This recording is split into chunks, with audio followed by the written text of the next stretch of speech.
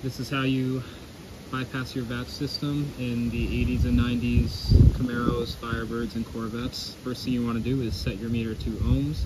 Then you want to measure the resistance in that little pellet in the key, which we will do right now.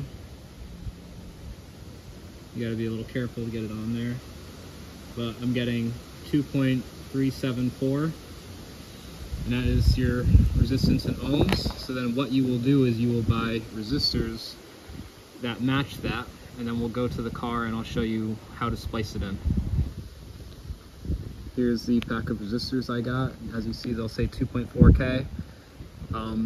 Each chip, there's I think there's like 17 different variants that you could have depending on the ignition that they put in your car, but each one has a range, and it's a pretty loose range all things considered. So we got 2.375, 2.4 is pretty much right there, and it falls within that range that's acceptable, and that the VATS system in the car will see as an okay key to use to start the vehicle.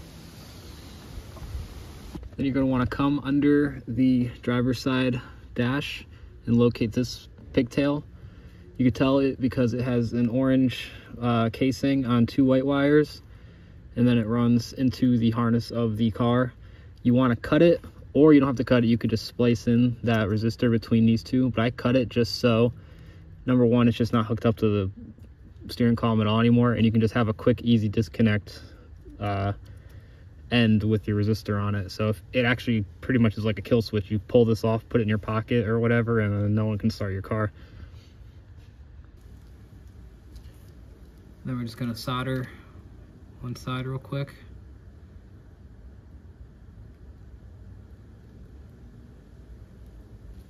Now we'll solder the other side.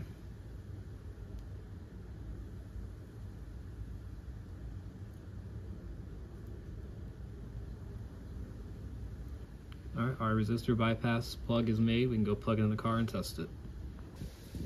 Alright, so it's plugged in, as you can see. We'll come over, turn the key, we get a security light, and if it goes away, we're good, which we are. So now we can start the car if we wanted to. I'm not going to because it is currently being worked on. But thanks for watching. Subscribe for more.